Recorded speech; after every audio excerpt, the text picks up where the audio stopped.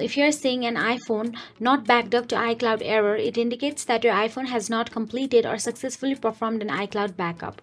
So in order to troubleshoot and fix this issue, all you have to do is scroll up and tap on your name. After you tap on your name, you will be navigated to Apple ID settings.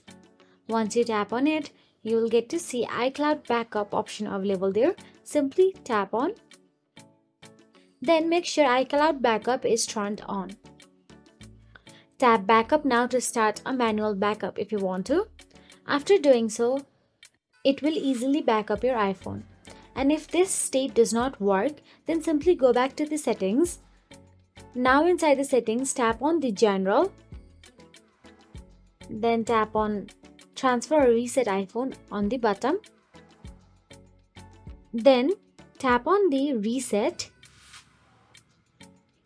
and tap on reset all settings. This will erase your Wi-Fi networks and password and all settings in iPhone, but it will not delete your data.